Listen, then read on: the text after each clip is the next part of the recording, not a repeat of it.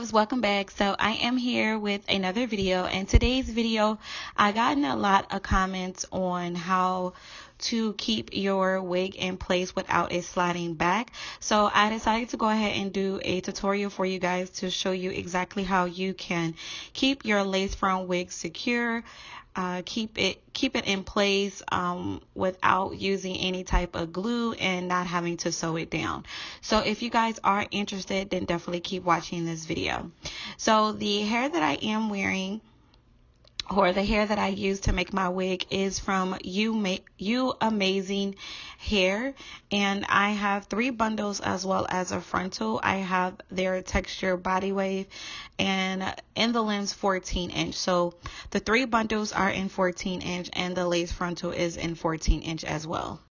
The first step that you need to make sure that you do in order for your wig to stay secure, to make sure that it fits properly on your head and it will not start sliding back, is to make sure that you are using your exact head size. Okay, and now when I say head size, is when you make your wig, you need to make sure that the mannequin head that you are using is the same size as your head. If it is too small, your wig will not fit. If it's too big, your wig will start sliding back. Okay, so my head size, I always tell you guys, is between a 21.5 to 22. Now I kind of, switch back and forth from a 21.5 to 22, just depending on how I have my real hair styled underneath my wig. Now for this wig, I did decide to make it on a 22-inch mannequin head. I'm using a dome cap. I'm making sure that I stretch out the dome cap, and the way I place my frontal is I make sure that I place my frontal well in front of the dome cap. Okay, you want to make sure that you're placing that lace frontal about 1 to 2 inches in front of your dome cap. Then you want to make sure that you're using correct stitching when you sew down your lace frontal, and it should look something like this. Okay, now the way that I made this wig is I went ahead and just sewn it regularly. I think I doubled the wefts most of the time because I wanted to make sure that I stuffed all the hair that I possibly could onto this wig cap. Now, once you make your wig and that wig is the exact or close enough to the head size of yours, go ahead and place the wig onto your head, and that's exactly what I did.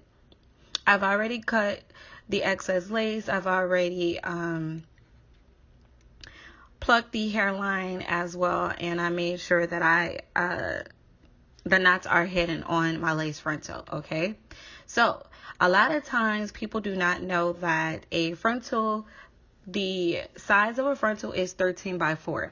That means it is 13 inches from ear to ear, and it's 4 inches for the parting space. Okay, now for ear to ear, a lot of times your head size, your ear to ear measurement may not be the same as the frontal. Most people, like I told you guys before, is between maybe like 11 and a 12. Okay, so as you can see, the frontal is covering the top of my ear, and you definitely don't want that. Okay, so what I'm going to do is I'm going to part the frontal where the ear is at in a U shape. Upside down U shape, okay, because that's kind of like the shape of the top of your ear. So once I part it with my rat tail comb, what I'm going to do is take a pair of scissors and I'm going to cut that excess part off. Okay, and this is exactly how it should look once you cut that part off. Okay, you see that it is no longer covering the top of my ear, it's going behind my ear. Now, after you do that, what you're going to do is take, of course, an elastic band. Okay, an elastic band is very good to use to make sure that your wig unit fits snug and it lays down in the front as well as the back.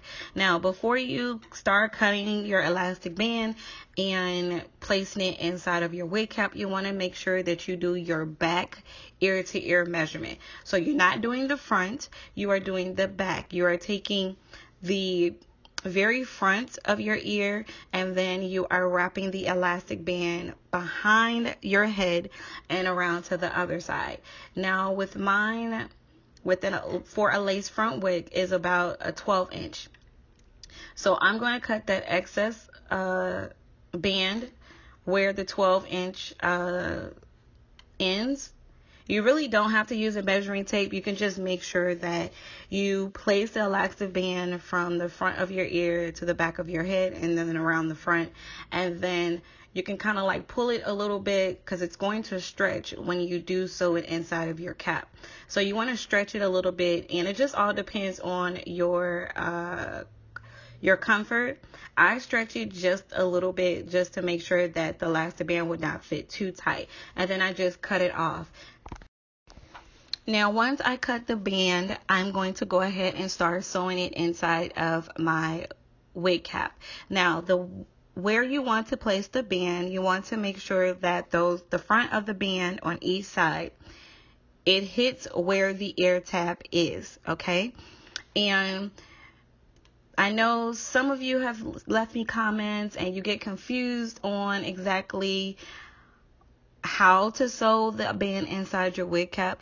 Just place it like I'm showing you guys right now. Just place it right along the back of the wig cap. That's the back. That's where the back of your head is going to be.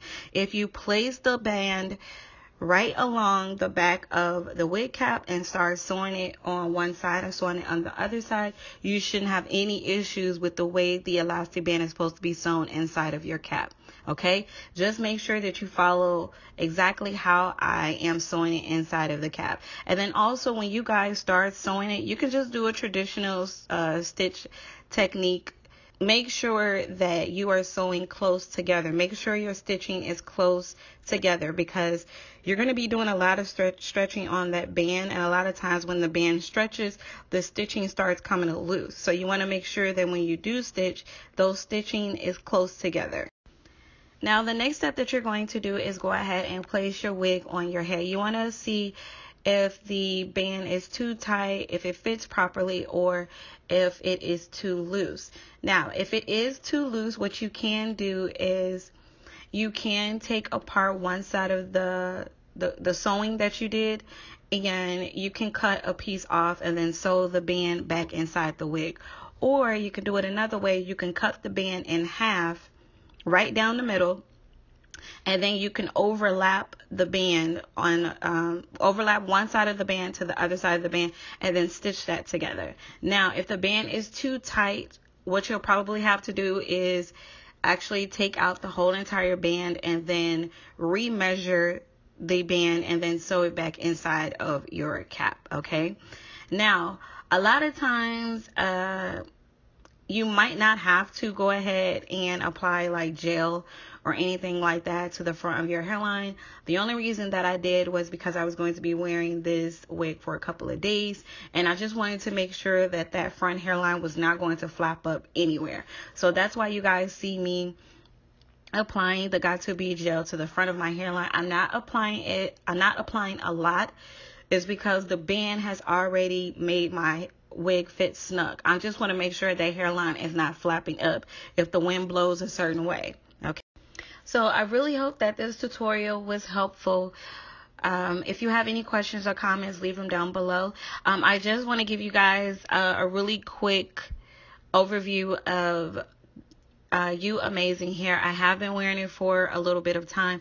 So far so good. There was no smell or odor. I really don't experience a lot of tangling or shedding with this hair so far. The body wave on this hair is really good.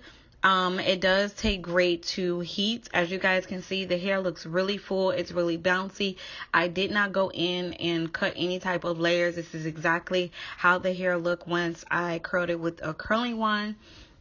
So if you guys are interested in Uamazing Hair, I will leave all the information down below in the description section. I just want to say thank you so much for watching. Make sure you guys subscribe to my channel, and make sure you also follow me on Instagram at @I am_Shay Amour, and I will see you guys in my next video.